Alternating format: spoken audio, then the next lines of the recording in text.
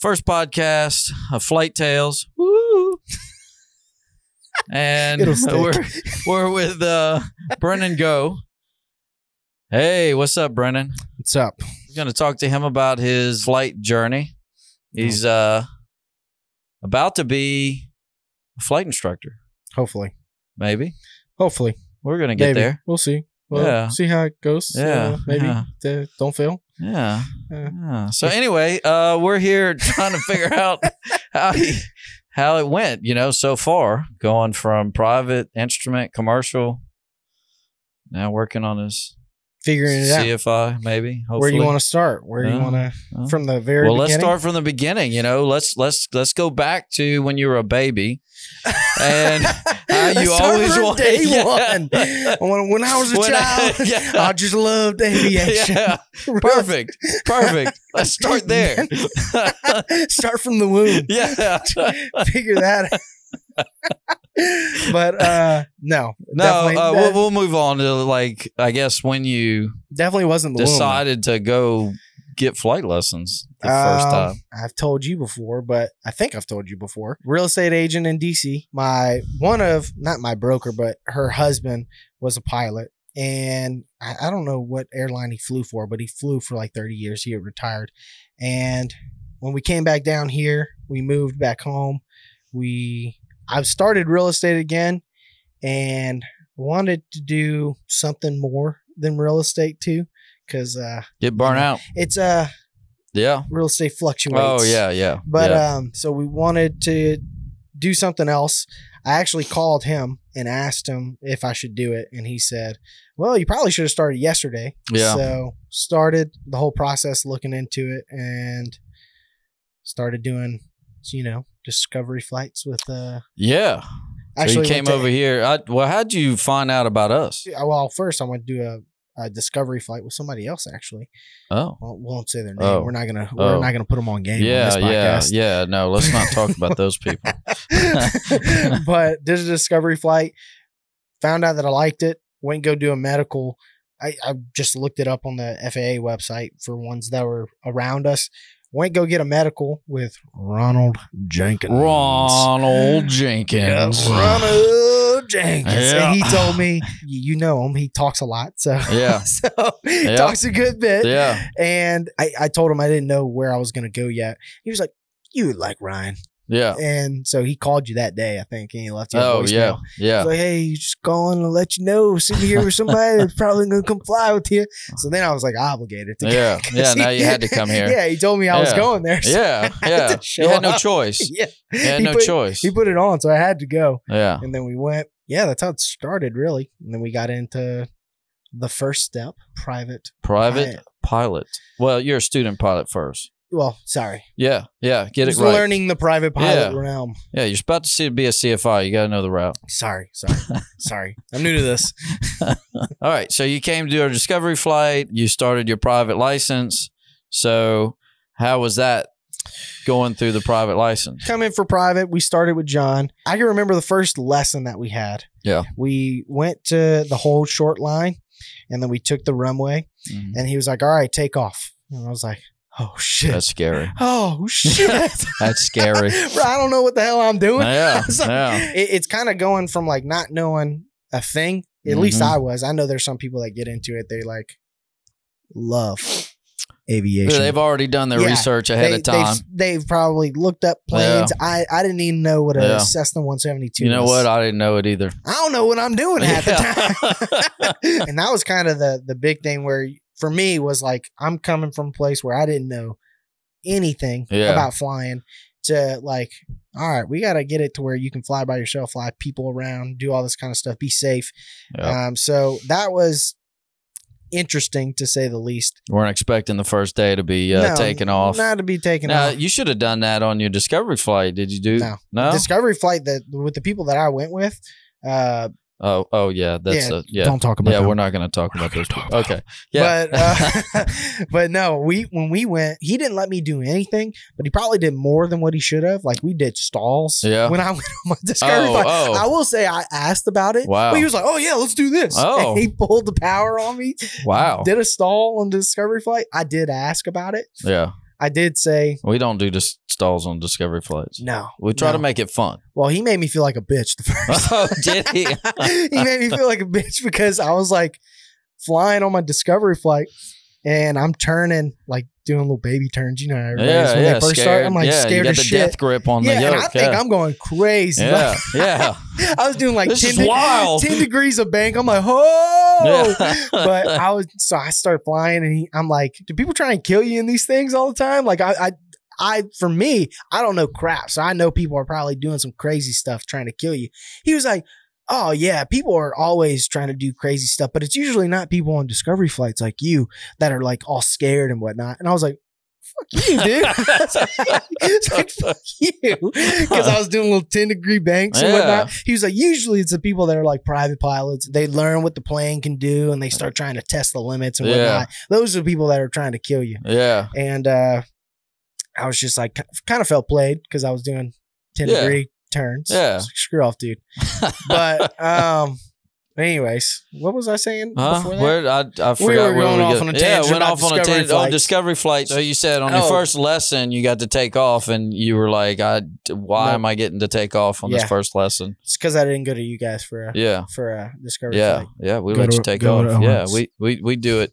We put you on the simulator first, and then which is probably smart. It's probably better to put you on the simulator. Not long. I mean, you're on there for like 10 minutes or so. At least you can see like what I'm going to do before I get on the runway. Yeah. And then I got on the runway. I was like, oh, full power. What are you talking Are you kidding me? What do I do? What do I do now? Well, where's the gas? Yeah. Start pressing the rudder. But yeah, so it was a lot, too, going back to not knowing anything. We started the second flight and then we did spins or something like that. The second flight. Oh, wow. Not spins. I'm sorry. I'm thinking of spins because I'm about to have to do that. Oh yeah. I'm scared. I'm scared. He's scared. He's been postponing the spin lesson. I've been putting that off for a while now. But no, steep turns. We did steep turns on the second day or something like that. It wasn't a lot, but like I got sick. Yeah. I went home. I like called my wife, called my mom. I was like, I don't know if this shit for me. I was like, I got sick on the second flight. Are you kidding me? I was like, I can't do this crap. So like not knowing anything about it and not knowing that people get sick sometimes. Yeah. I like doubted if I was going to do it or not. And then I was like, I'll give it one more time. Didn't get sick. Gave it like a fourth flight. Didn't get sick. And I was like, we're good. Yeah, we're good. We're back in business now. That's kind of a thing in the beginning, Getting sick. Yeah, getting sick. I mean, I remember getting sick on one of the first lessons I was on, but I didn't eat any breakfast. Empty stomach. Just went out there and did. I don't remember if it was the summer or not, but it was probably hot.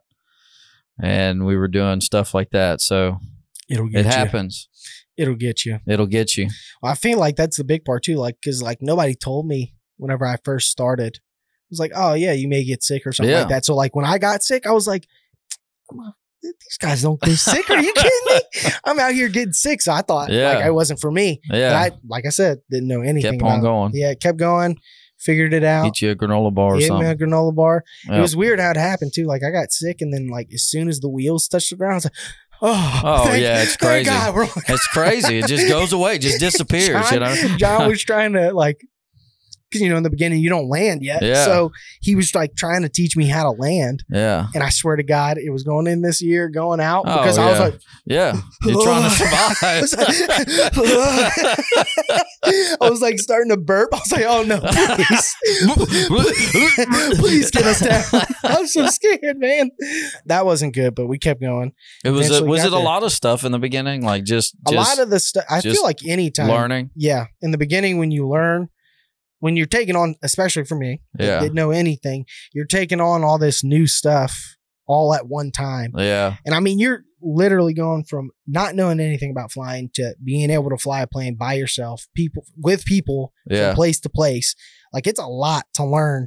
And I did it in 3.5 months or something like that. So it was you start? I think you started at the end of May? End of May, but we did the whole thing where I went through the first 4 lessons. Oh yeah, online. Yeah, you did the online. And then after that, I started flying in like June. Maybe my first flight was like very end of May. Okay. Started in June, got it in into August, like August 31st or something like that.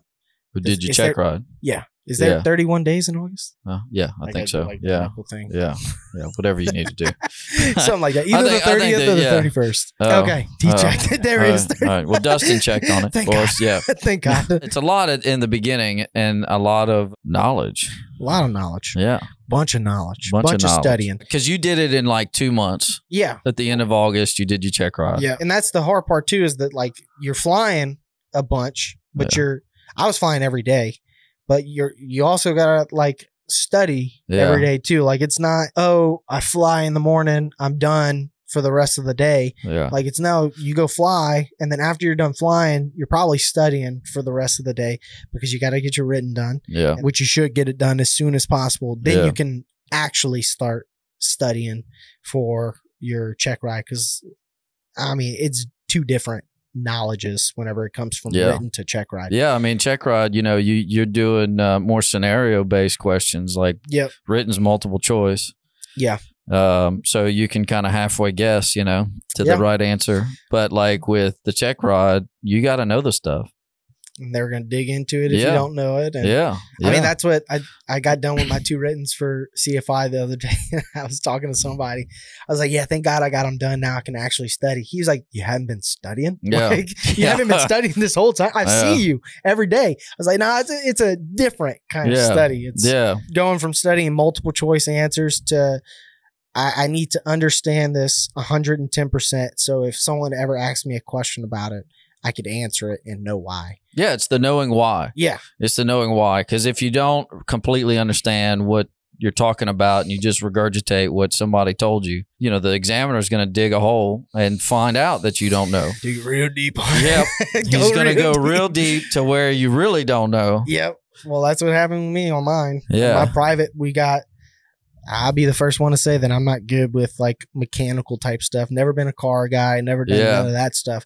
But as soon as we got in there for the check ride, I mean, I knew regulations, I knew airspace, I knew medical, whatever you wanted to ask. But like you got into the medical stuff and the medical stuff, mechanical stuff. We're talking about mechanical. Yeah, mechanical. Sorry. But once you got into the mechanical stuff of like the plane, he could tell that I wasn't as proficient in that, and we probably spent a good 30 minutes on just the airplane. So yeah, know your stuff. The parts that they know you're not good at, they're gonna see it and then they're gonna dig into it. So that's their job. And I've been through 3. Yeah, and they've dug on the stuff that I don't want them to dig on. They dig on it every single time. So they're pretty good at it. So you got that done at the end of August and got your private license. Correct. Then started working on the instrument rating. Yep. Went straight into it next day. That's probably the best way to do it too, because I mean, you're fresh on the private. Yeah, like you know how to fly the plane still. Yeah, it's not like you flew the plane, went for your check ride, stopped for 3 years, and then went back and then had to relearn how to fly the plane. Rating. No, like we still know how to do everything. We're just kind of getting back into it. The thing that I've learned through the whole thing is that, for me at least, it's been better that I went kind of through it fast, because we're December now. Or January, sorry, just switched. I don't know what, January. I don't know where we're at. Lose track of time. Yeah. But we went from June to January, and I'm about to do CFI, and I feel like I've gotten a pretty good grasp of most of the stuff, but it's because I didn't take a break from it. Like I just went through it, and this is kind of what I've been doing full time now. Well, you're here all the time, I think you work here. You're studying. I think you work here. I mean, pretty much. At this point. Pretty much. I mean, you're in here studying. I don't think you were here all the time though for instrument. Like, I mean, meaning that you didn't spend as much time as you do now studying and stuff. No. You might have been doing that at home. I don't know. Well, I had that thing where, my wife started and Leon wasn't in school yet. So I had to stay home. A little hiccup there. Yeah. So you had to stay home with Leon and watch kids and stuff. But that's when I knocked out a lot of my tests. Yeah. Which was kind of helped. See, I forgot about all that. Yeah. I got through private, and then I was like, well, I'm going all the way anyways. I might as well just get all the writtens done, because I learned in private that the written was kind of holding me back. Like I took way too long to get the written done, because like I said, the real studying starts after. So I was like, I'll just get all the writtens done. So every certification that I go for or rating that I go for, I'll just study for the check ride. I won't have to worry about the test. Yeah. Yeah. That's when you started. So after you get the writtens done, that's when you started coming back. Working here pretty much. Working. And then Leon went back to school so I could do that and whatnot. So, and that is the thing that holds up a lot of people is that the writtens, nobody wants to study. Screw the writtens. Yeah. Man. Why do I want to study? No. I'd rather fly. And so they do all their flying and they get all their hours and they get ready for check ride. And I got to do the written. I'd be screwed up if I had to do a written like a week before my check ride and stuff. I'd probably screw up. Yeah. But I got them all done. And then I started working essentially here after that. Yeah. Started coming here all the time. every single day. And if you're not here, we're freaking out. Pretty much. I got your address, so I'll drive by. I'll just drive by your house, make sure he's okay. Is he okay? Start banging on your window. Throwing rocks at your window. So you did instrument. I don't know how long. How long did that take? That was like the a couple check of ride months. waiting for the check ride is what took longer. Yeah. I got all the stuff done for instrument fast because like once you get through instrument, the stuff that you need to learn, like the actual course is just time building from there. I got it done in November. My check ride was like November 25th or something, but I was ready for it the month before that, like a whole month and a half. Yeah. I remember we had trouble getting it was getting an examiner because I did reserve some time with some examiners, but that was gapped out too, Yeah. So we called Lyle. And we called Lyle. That's right. We had to like, go. Hey, you had to go to New Orleans. Yeah.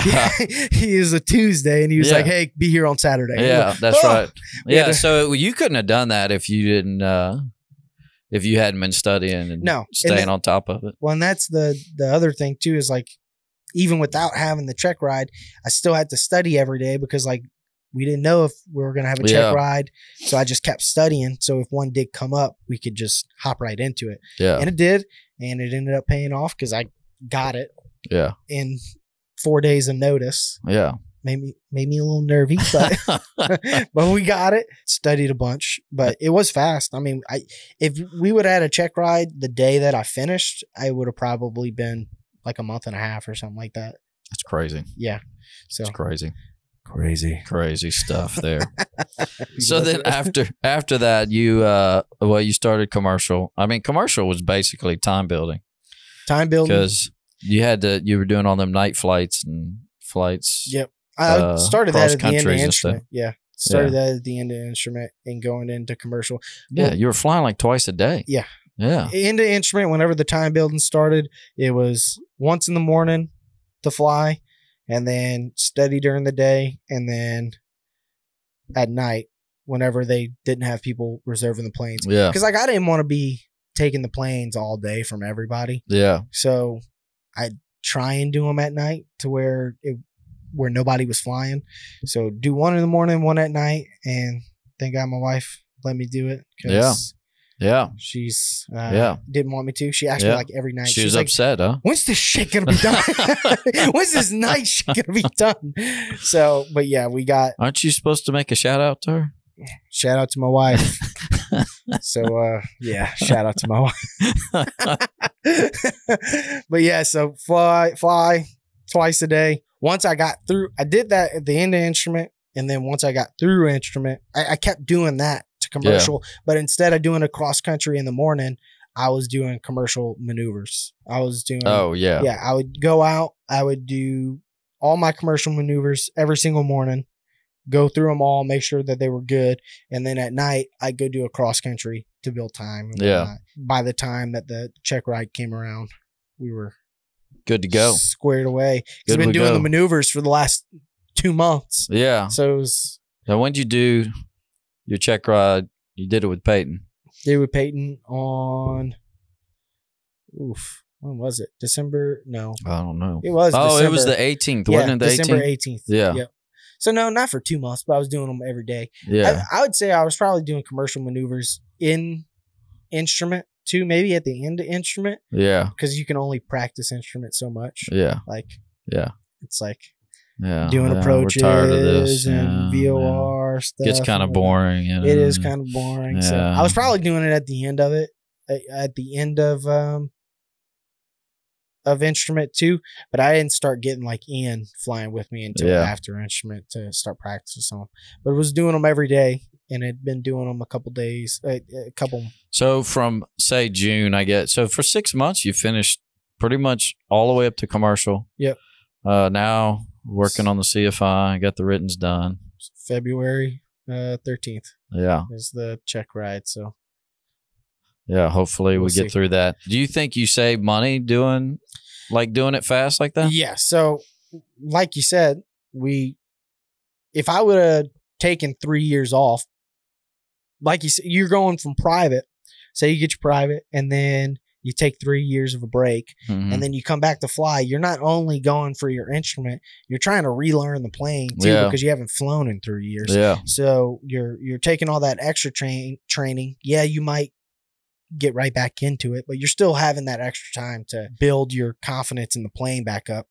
And then same thing with commercial. Like if you went for commercial, I just finished private. Yeah. We just did all these ground reference maneuvers and then these short field landings, soft field landings. We just did them, and now we're doing them again. Yeah. I just passed to testing standards, and I'm just about to do them again 3-4 months later. You still need to practice a bunch, but it's not like you're having to start from ground. Start from scratch. Start from scratch and then relearn everything. Are you so how often did you fly for the private? Like how many? Once a day. Yeah. So 5 days. Once a day, about 5 days of the week. Yeah. Like Yeah. a full-time thing. Like a full-time Monday job. through Friday Yeah. in the mornings, and then study through the Full-time afternoon. job. Yeah. Yeah. Full-time Yeah. job. Yeah. But full-time. And then we did it like that. I probably would. You can't fly twice a day. I wouldn't say for private. No, It seems, and it seems like a lot. I mean, you're already learning a ton of stuff, and then if you go twice a day, I mean, you're gonna be, a zombie. Yeah. Like your brain's gonna be mush. yeah, you don't know anything. You're No. learning all the new stuff, and then at least for like instrument and commercial, you know how to fly. Yeah. You're just learning the new things that are coming with instrument and commercial. I mean, we have people that do want to they want to do 2 a day, but I always tell them take a break in the middle, do a lunch break or 2 hours or whatever, and then come back. But even then, you still, you can see them slowly go down, and They get tired. they get tired. They're not performing well, like they did on that first flight.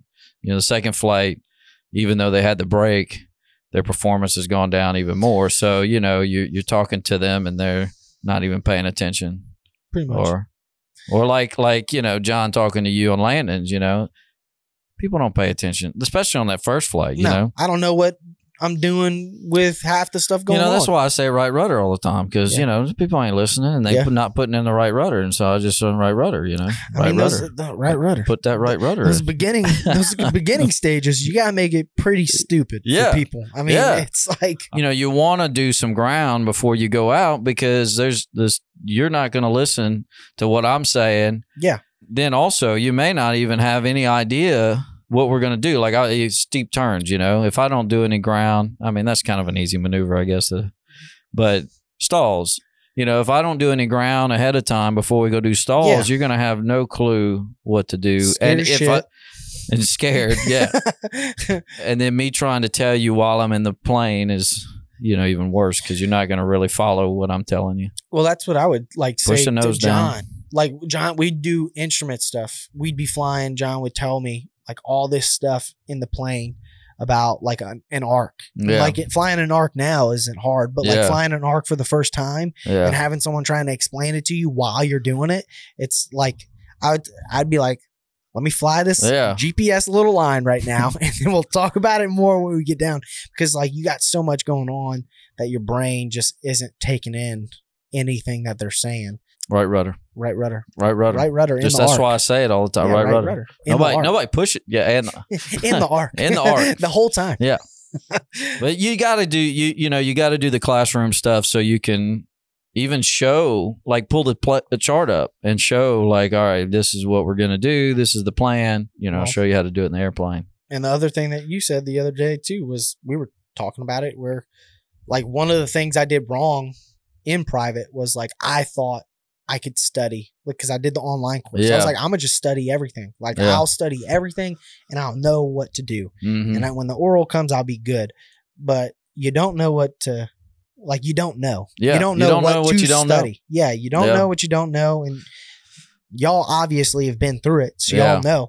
So like, if I could have done more ground, even with the online course, that would have been better because I'm in here every single day. That's when I started to get a true understanding of everything. Yeah, you were sitting in on other people's sitting in on other people's grounds, listening to explanations and just doing it over and over and over and hearing people, the instructors, explain it because, like I said, they've done it. They've been through it. That's why you got to do also a mock check ride, you know, like before. So if you go through the oral exam guide, you read everything, and you know that book's got a bunch of answers, like long explanations. Very. Yeah. Like and out off the wall. Yeah. Yeah. No, I've looked through it. Yeah. It's like, what the hell is this? Yeah. Yeah. But if you go through that, you've got to have an instructor that's gonna question you because you might have read it, but you may not really have it in your mind yet. I mean, you'll sit back there with Ian. You'll watch them with students that say, oh, I read the whole book. Yeah. And he'll open the book and he'll start reading question number 1. Yeah. And they're like, I don't know. Blank out because they don't know. It's like a difference between reading it and then knowing it. Yeah. So, but yeah, that was the one thing I wish I would have done is came in more in the beginning, because in the beginning I kind of just was like, oh, it's all on I can me. do it. Yeah, I can do it. I could do it all by myself. I can do it by myself, but it's a humbling process. Yeah. No, you don't can't. know. You can't. You don't know. You don't what know you don't know. what you don't know. So yeah, 6 months. That's pretty quick. And CFI. I mean, you already work here, so you'll probably just roll into teaching some students after that. You know. Yep. Hopefully. Yeah. Hopefully, you just start rolling into. Yeah. Phone's going crazy. Sorry. Oh, yeah. Sorry. Don't let that interrupt our podcast. Why don't you have it on airplane mode? Edit that out. Yeah. But yeah. You got to be careful. It might mess up all this equipment, you know, because you got a phone call, it might just. Flight Tales. Woo-woo. If you've made it this far, you've listened to the entire episode. And for that, we would just like to say thank you, and we hope you enjoyed it. We would also like to thank today's guest, Brennan Go, for joining us today and sharing his story. If you have any questions about today's episode or suggestions for future episodes, just leave a comment or message us, and we'll do our best to answer. If you'd like to check out some fun aviation videos, subscribe to our YouTube channel at Owens Flight Training. Or if you'd like to get more information on becoming a safe, knowledgeable, and confident pilot, just head over to our website, owensflighttraining.com.